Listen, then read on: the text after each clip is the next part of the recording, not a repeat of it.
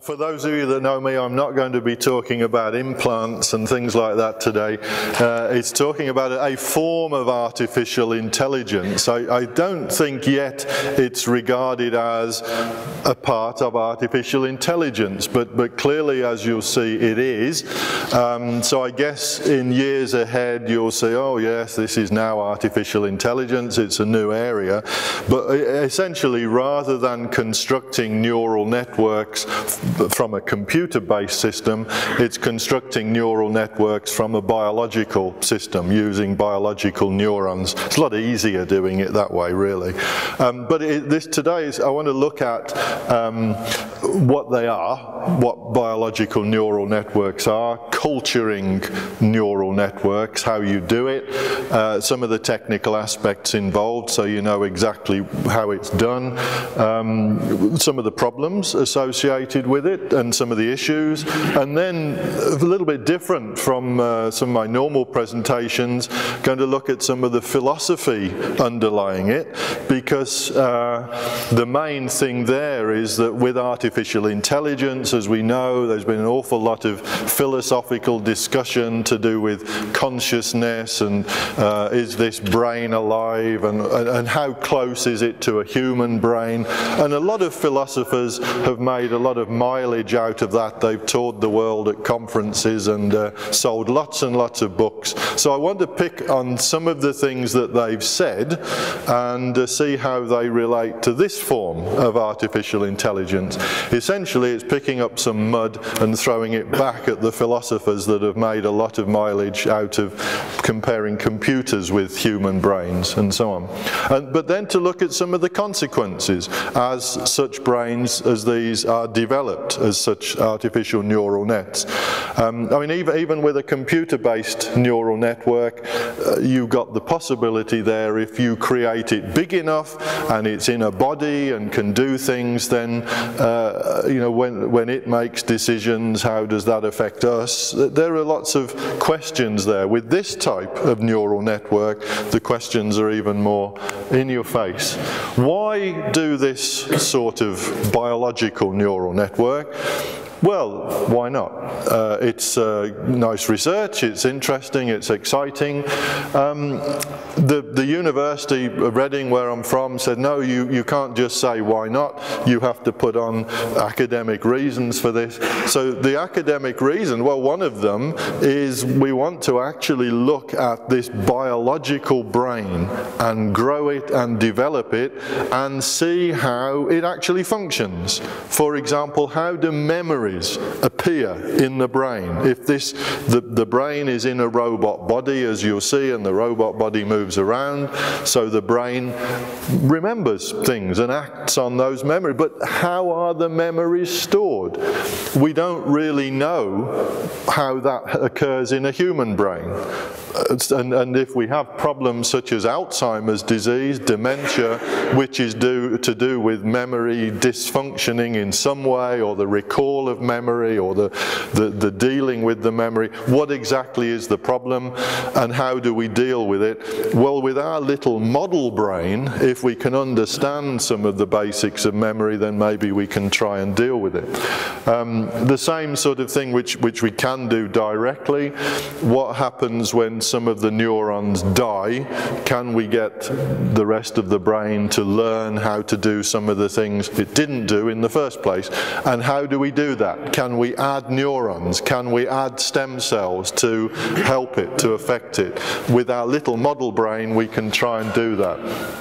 And that then goes into extending memory and even extending life. There's a lot of, I think it's now one of the exciting areas, people looking at life extension. Why not all live to be 200 or 300 or whatever it happens to be? Well, this is one way we can look at extending the life of the brain. That when it's getting a little bit tired and you start to forget things, add a few neurons and keep going, that sort of thing. And also trying to understand some of the basic ideas of learning, what's going on in the brain, and clearly the future for robots. Robots can have perhaps computers controlling them, but maybe they can also have their own brain just like you and I have. So what's the main idea with what we're doing? Well, we're culturing, and I've used, it's not a misspelling for those of you that have seen it. If in a technical world, we call them neurons. And more in the biological world, they are called neurons.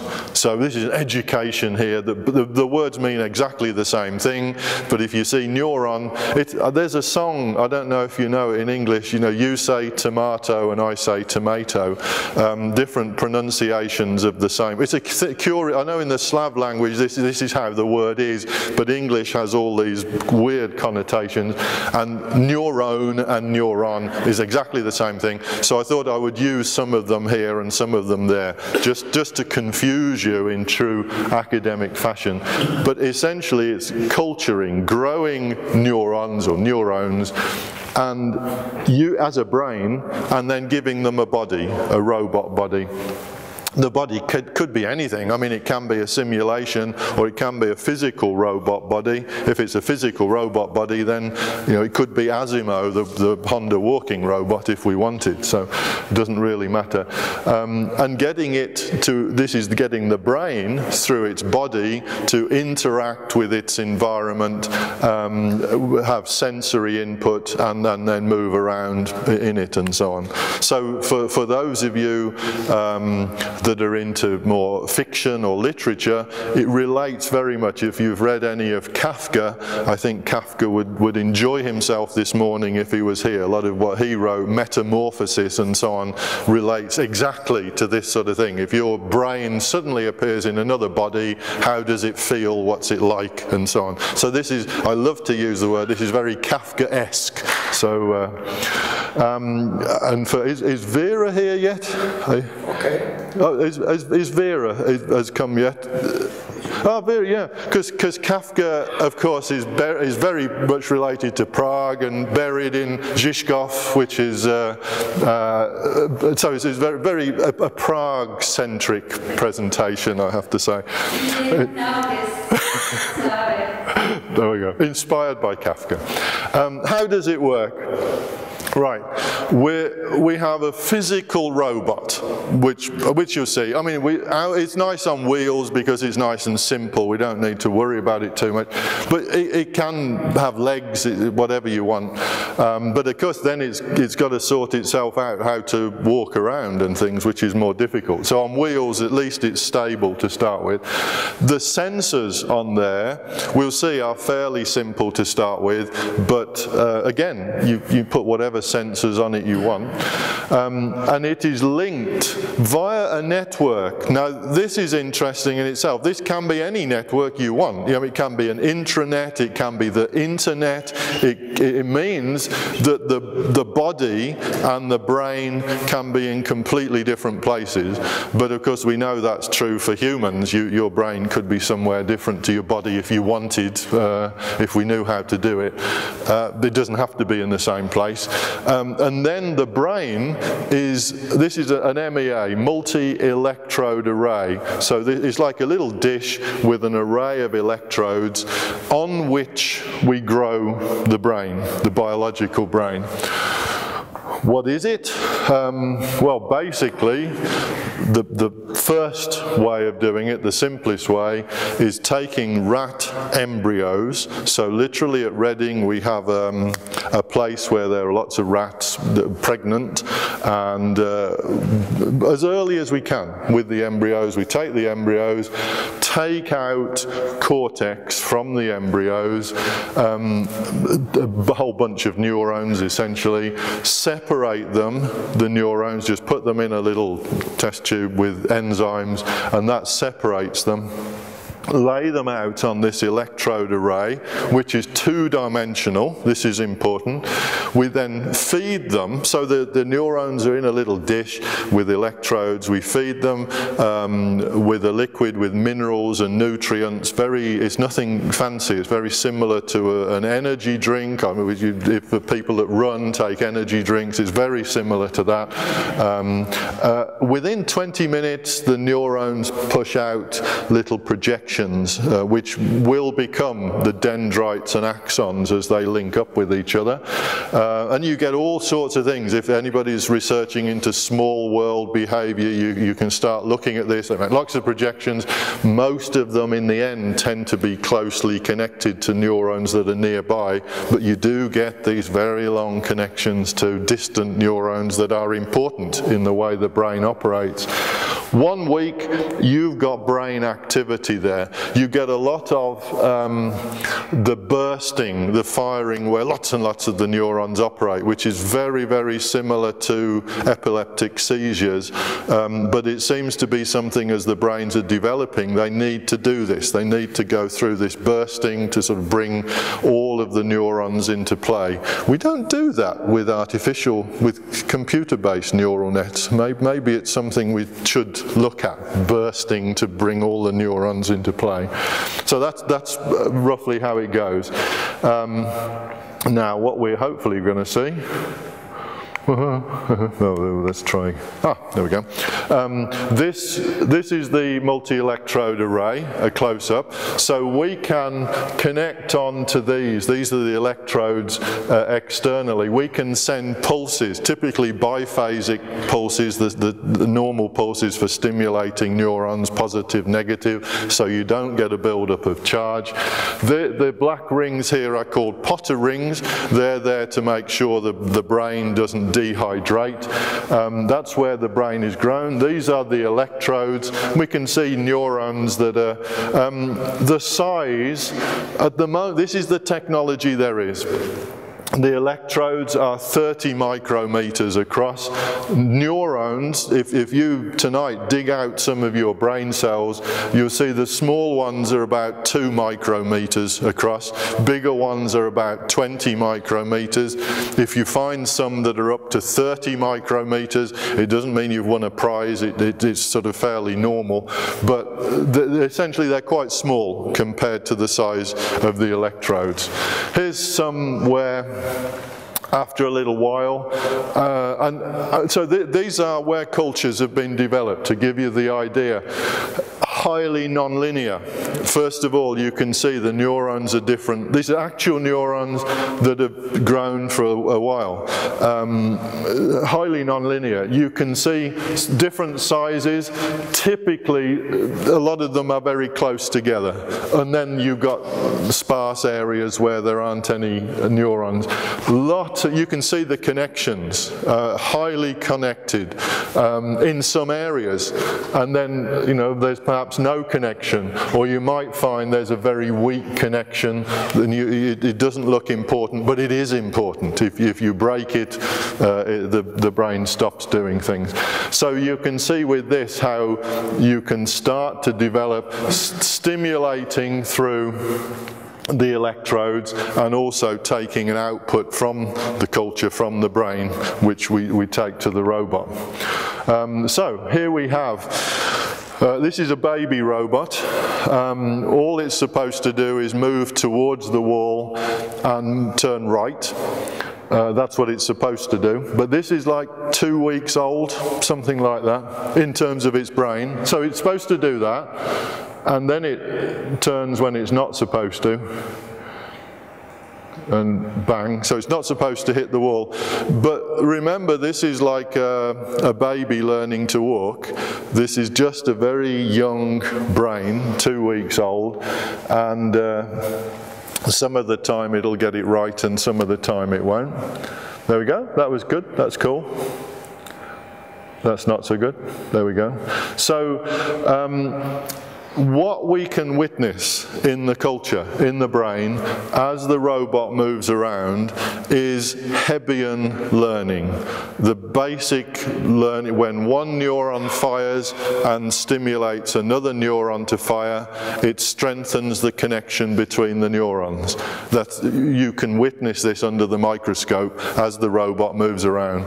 So every time it gets it right, Every time the robot goes to the wall, I mean, that's not so good, but it doesn't really matter here if it gets it wrong. That's not, if it gets it wrong in different ways, is not important. There, so when it got it right, that will strengthen the neural pathway that did that made that choice.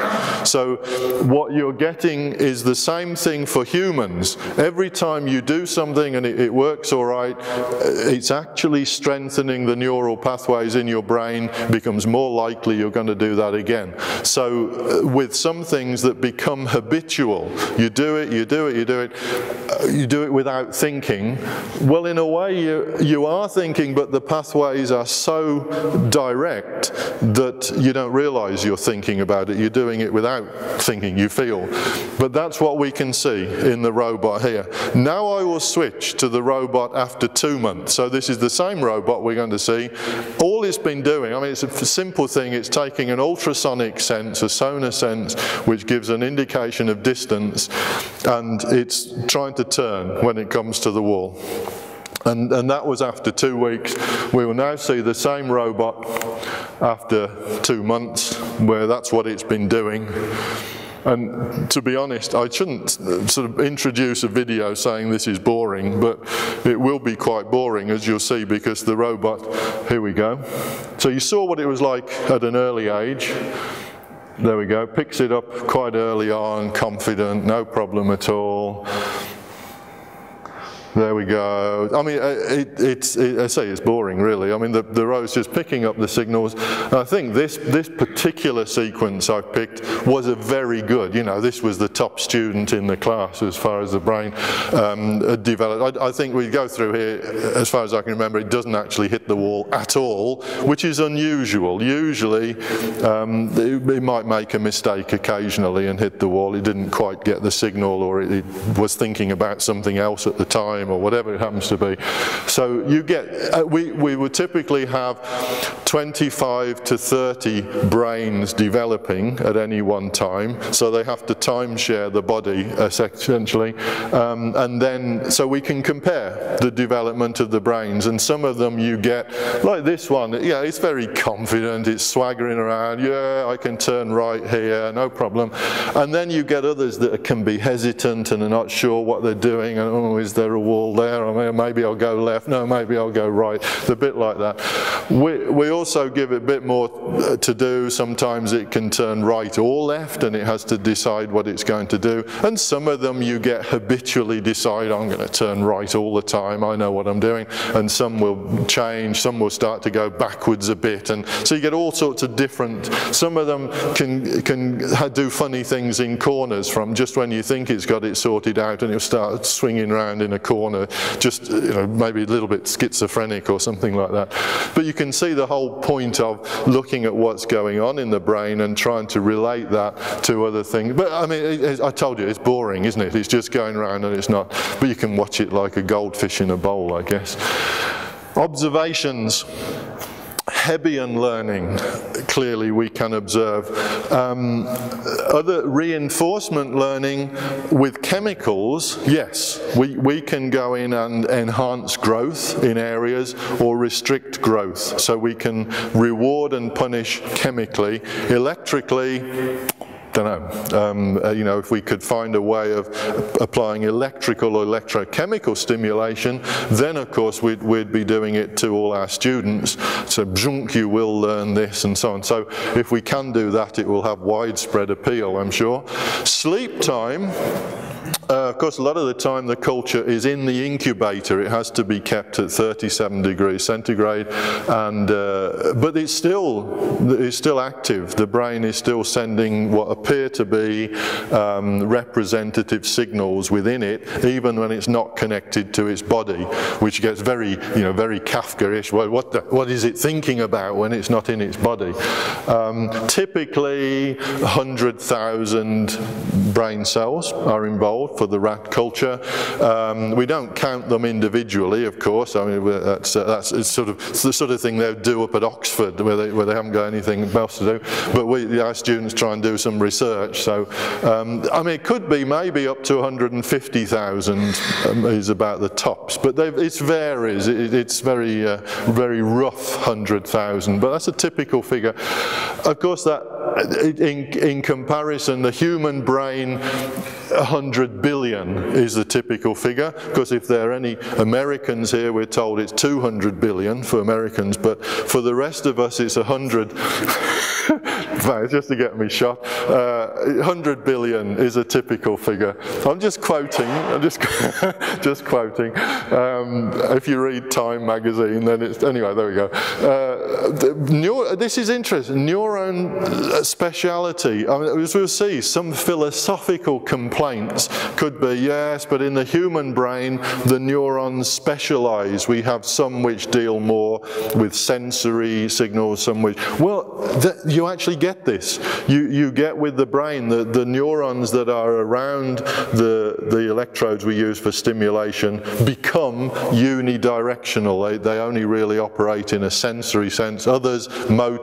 Some of them in sending signals from place to place, and then, quite amazingly, there seem to be some neurons that sort of sit back and start to tell the other neurons what to do, which is interesting. So, I mean, this is very much, this is what we observe. Actually publishing that at this stage would be very difficult, but there appears to be a brain within a brain. The brain is doing the controlling of what the lower neurons, can I call them lower neurons? I'm not sure, but the sensory and motor neurons that are just doing their job, they're sort of pretty boring. Then there are other neurons telling them what to do.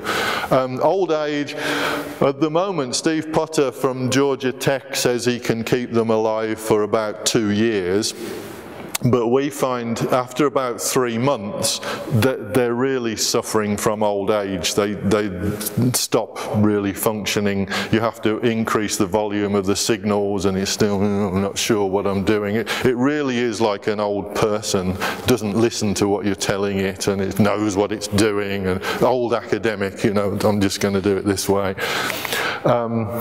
Now on to the philosophy, which I think is great, because this, as you know, if you're into philosophy of artificial intelligence, you know, it's a big area. A lot of people have made big reputations. Daniel Dennett, John Searle, Roger Penrose made big reputations, which this really stirs up things quite a bit, as we'll see, as far as they're concerned. The problem being that the philosophy of AI till now has been based on a comparison humans and computers. Silicon in terms of the computers, the humans, the carbon form, and so on. So there's different technology that's involved, and you can draw conclusions based on those differences. So can we pull some little nuggets, some important points from classical artificial intelligence and turn them on their head a little bit? Because in the future, we need more robots around the home. Everybody says that. The Western world, more older people can't look after themselves. We need robots to look after them. Maybe we will have robots not with rat neurons, but with human neurons. Now I say that in bold letters there because we have human neurons which we're working with. We actually buy them. I say human. We buy them from an American company. So they're American. No more American jokes. That's close to humans as we can get, but they're American. So we have human neurons which we're working with and so on. So this is quite possible to have human neurons. They don't have to be rat neurons. All sorts of ethical questions with that, but so on. They're actually, from the human neurons we have are from abortions. No, we don't do the abortions, we just buy them from the company. But it could be, of course, you know, maybe the human neurons in your robot around the home could come from a loved one. Or you know, maybe if they're going to die, you'd say, well, let's have some of your brain cells and put them in. Or it could be yourself. I know a lot of important academics want to live on.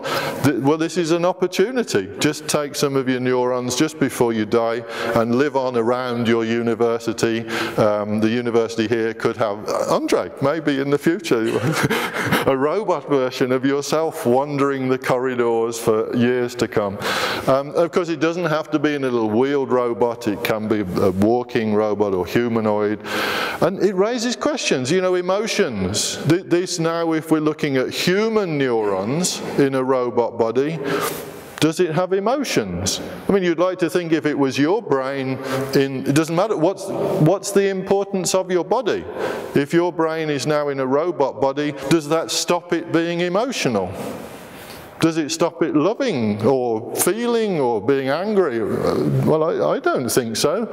So, isn't this robot emotional? Is it conscious?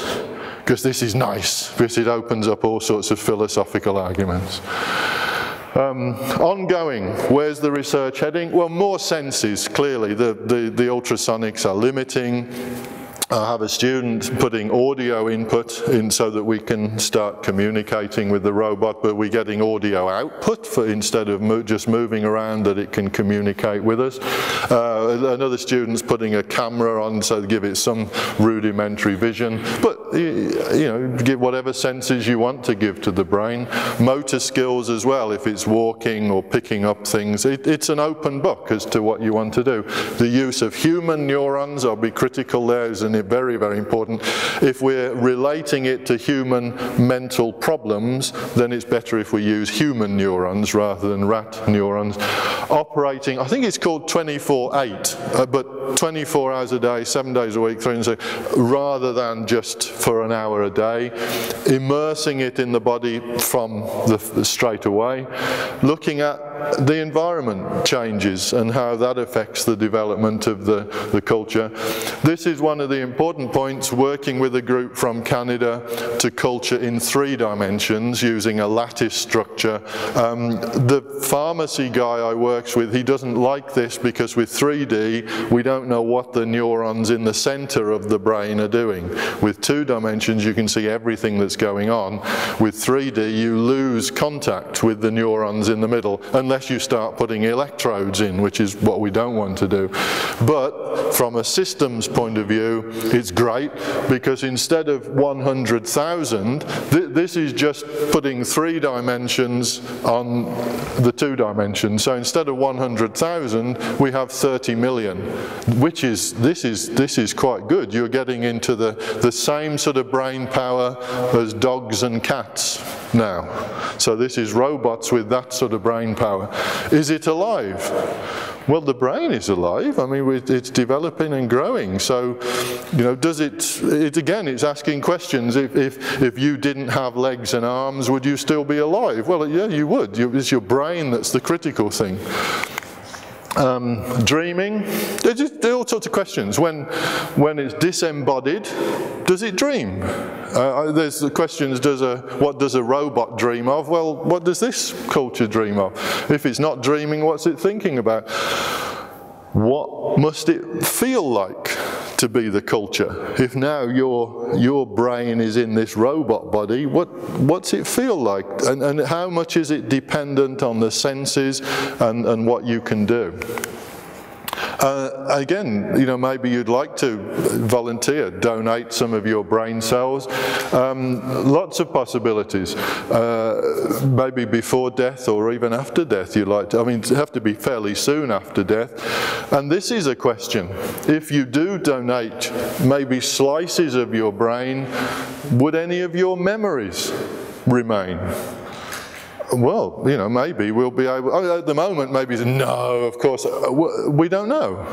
We don't know until we try it. If any of you are saying no, then, well, let's have some slices from your brain, let's put them in the robot, and let's see. I mean, the point is that it's one way of trying to experiment and seeing. They can be neurons that are just put there, separated, grown, but they can be, Thomas Berger in USC is looking at sliced brains and so on. So it's the possibility of, I mean, when I say memories, ways of acting, ways of performing, ways of making a decision. Consciousness, which is obviously the big question. Does the brain experience consciousness? Now, this is a question. It's again, if any of you are sitting there saying, no, it doesn't, well, let's think about it a bit. If any of you think, yes, it does, well, let's think about it a bit. On the brain we've got, typically 100,000 neurons. You could say size is important. It's simply not 100 billion. It's only 100,000. Okay, maybe that's how it is. And that's really the technology that we've got. With the 2 dimensions, 100,000, it's not 100 billion. But with 3D growth, we've got 30 million. And if we now, because this is more philosophy, if we now look ahead to where we're going, it's really just technological. That's with the technology as we have it now, is 30 million.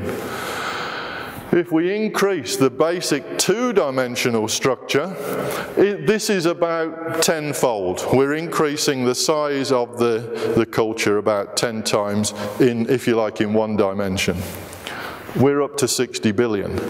So it's not, you know, this is not way out there. This is, well, let's build it. Let's go for it. It's not saying, which is more than half in volume size. It's more than half the size of a human brain. And if, as you get older, your brain cells start dying off, particularly if you've got some problems. So how far is it away, which is important.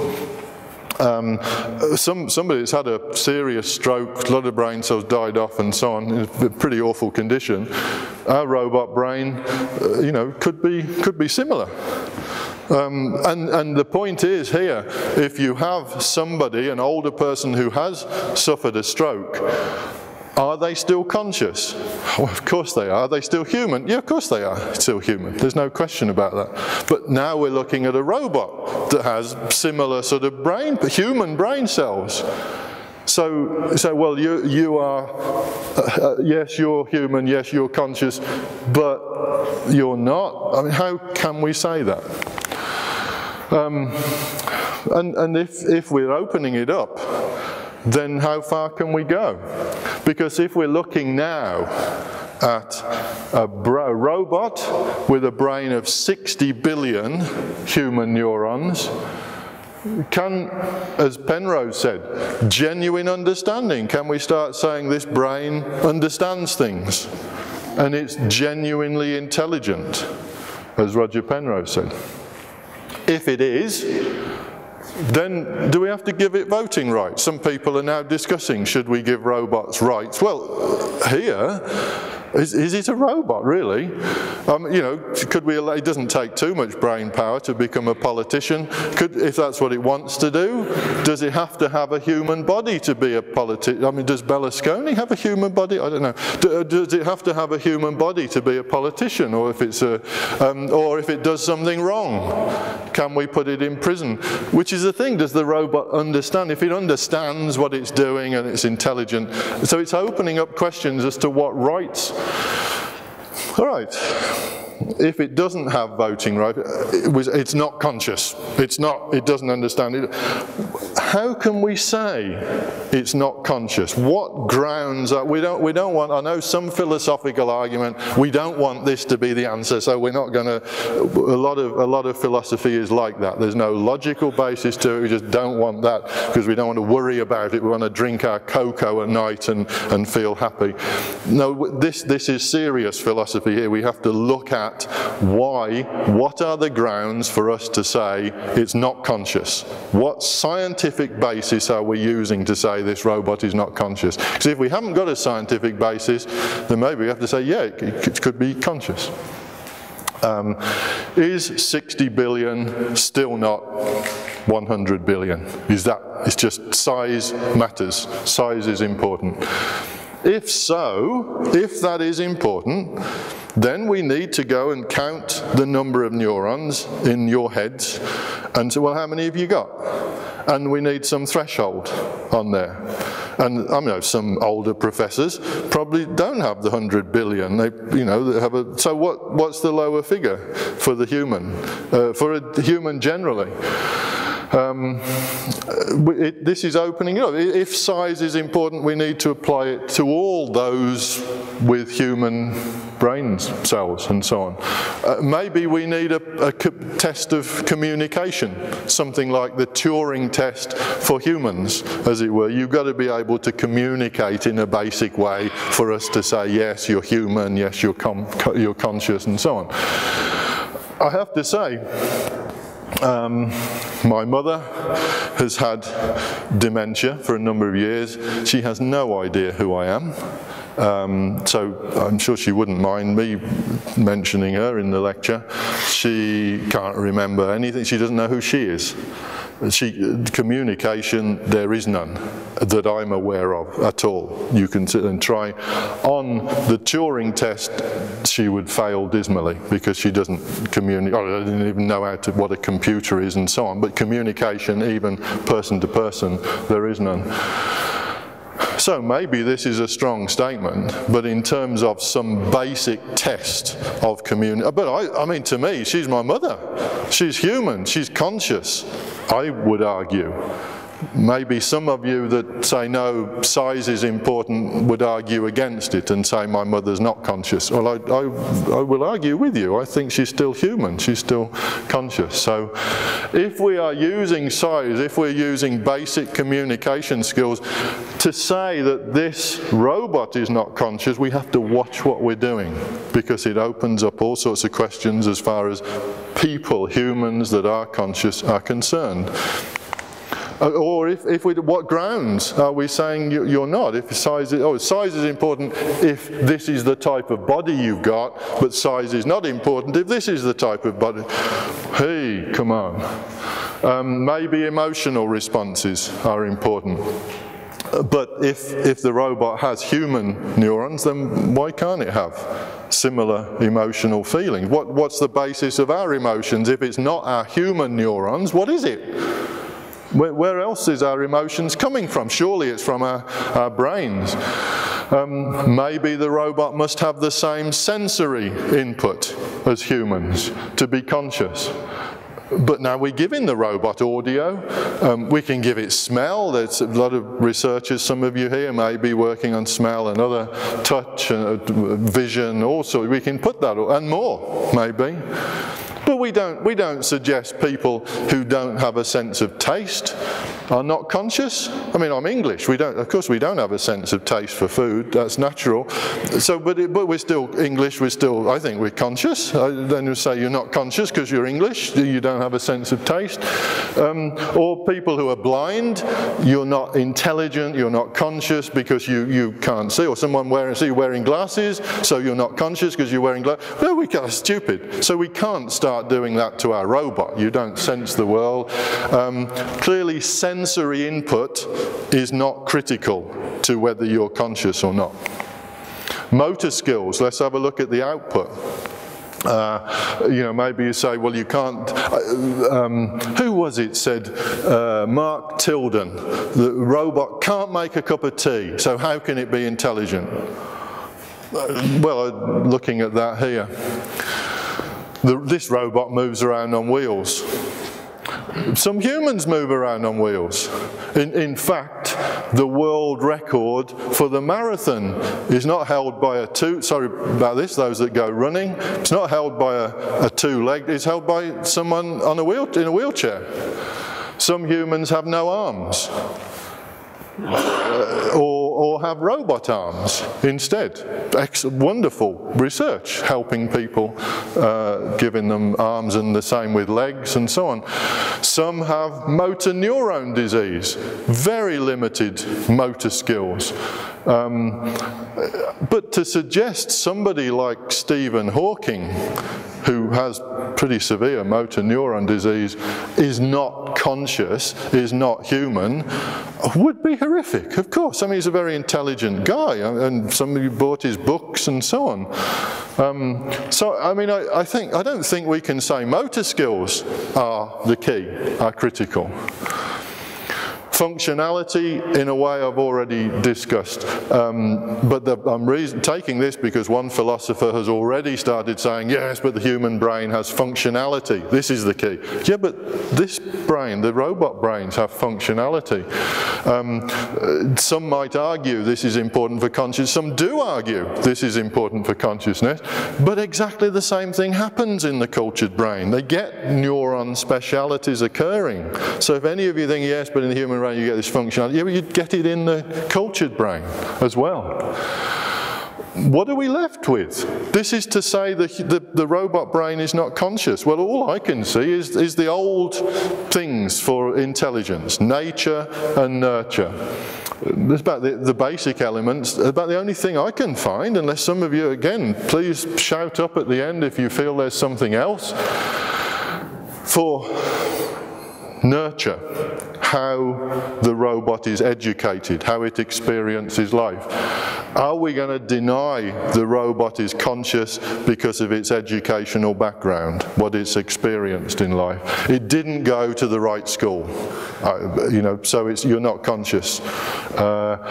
But if we do that, then we have to look at the education of humans. A lot of humans don't go to school. They're still conscious. And is it, well, if you went to this school and this university is all right, but that university, well, of course not. It's absolutely ludicrous. We can't use education, nurture, as an argument against the robot's consciousness. In fact, if we actually consider it realistically, that our robot is moving around in our university. I think our university is cool. It's a university. So our robot is actually getting a university education, which many people don't have a university. So if there's any argument as far as the robot's consciousness related to nurture, it ticks the box big time. It's got it a lot more conscious than humans, if that is the case. So all we're left with perhaps is nature, how the brain got there in the first place. Maybe that's the important point for consciousness, is how it got into being. Well, I have to admit, it would be nice to research this, but actually trying to bring the robot into being purely through a sexual act. If there's any women here would like to help me with the research, I don't know, but I'm not allowed to say things like that, I know, but purely for humour. Bringing the robot into existence purely through a sexual act, I have to admit, probably we can't do that. It'd be scientifically really pushing things out a bit. But if we look at humans, we have test tube babies, even cloning is a possibility. So again, with humans, it's not necessary purely through the sexual act. In fact, the brain cells we're using for the robot did more than likely come about through the normal sexual act. So in some ways, there's some test tube babies are less sort of natural, as it were, than our robot in terms of the brain cells. The only difference really is perhaps down to the length of gesticulation, how long it's in the womb and developing and so on. But wow, that's a very weak, particularly if you look at premature babies that are being born 20 weeks and being kept alive, and probably even less than that in some cases. Very, very weak argument, and we're getting out of philosophy, I think, altogether here. I really don't feel we can consider nature. So is it possible on any scientific basis to exclude this type of robot with human neurons from the class of conscious entities, because the brain is made up of only human neurons? It may well be that the robot brain and the robot itself is nearer the human norm than a lot of humans, in fact. Searle. The brain is an organ like any other. It is an organic machine. Consciousness is caused by lower level neuronal processes in the brain and is itself a feature of the brain. And John Searle's one of the big names, philosophy of AI. You can see where he's coming from here. He's saying this thing here, this computer, is not conscious. humans are conscious. Here's reasoning. Now hopefully you can see when you look at that opening statement, now relate it to our robot with a human brain.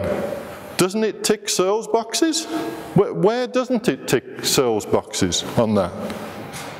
Surely it does.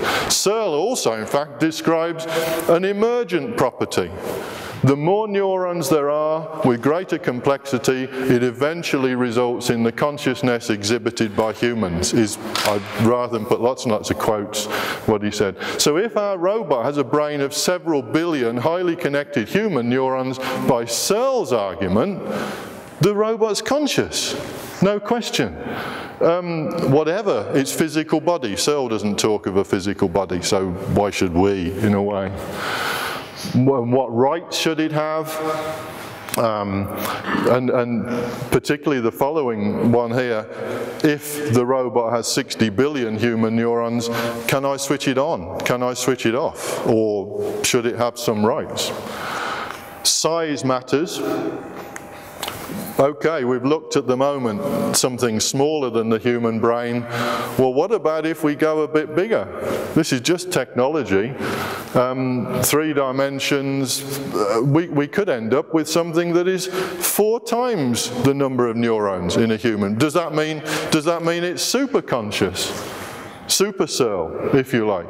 If we have a robot with 400 billion neurons, is it much more conscious than humans are? By Searle's philosophical argument. I'm not changing Searle, I'm not disputing any philosophy saying this is wrong. I'm so saying, okay, I'll accept this philosophy. By Searle's argument, we can have super conscious robots. That's John Searle, quote. So you are a robot. Final slide. Imagine yourself, now go Kafka, put your brain in the body of a robot. Your brain is more powerful than that of the scientist that created you. Yet you've still got to carry little, you're going round in circles in a lab with silly little sensory input and so on. Would you put up with it? Would you complain? Now remember, you're super conscious, you have lots and lots of brain power, things like that. This stupid scientist that brought you about. With those intellectual capabilities or more, couldn't you figure out a way to stop that endless? Wouldn't you complain? Wouldn't you sort out a way to get out of it? What would you do if someone tried to stop you? Would you just say, yeah, I'll go back to the lab and go around in circles and do things like that? Or what? What would you do about it? So I'll leave you with that thought. What would you do about it? Thanks very much.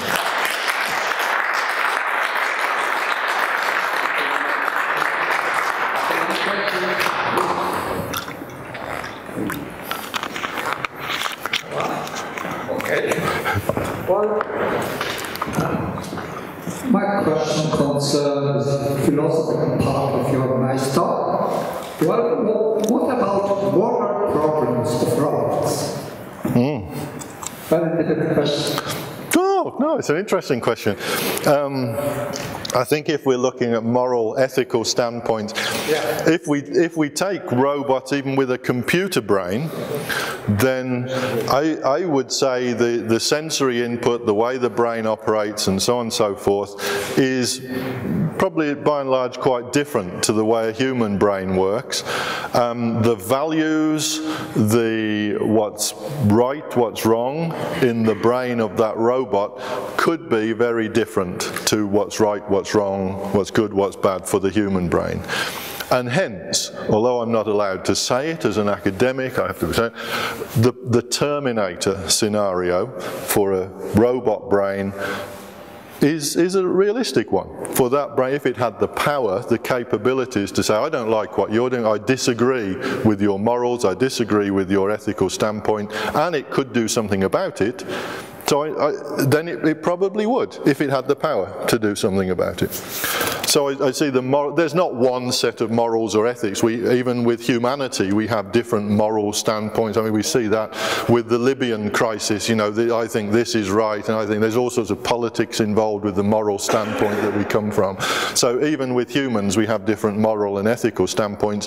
I think here, if now it is your brain in a robot body, you would have your own moral, ethical standpoint, what's right and what's wrong. And probably as an individual, I think as humans, we have a lot of individual feelings that are important. The right for me to do something, not to be your slave. The right for me to go to the toilet when I want to do this, to go there. So I think this robot particularly would have a different moral and ethical standpoint, to do what it wants to do, not necessarily what we would want it to do. We can even see some of that in a limited way when it suddenly learns to move around in a corner, which, why is it doing that?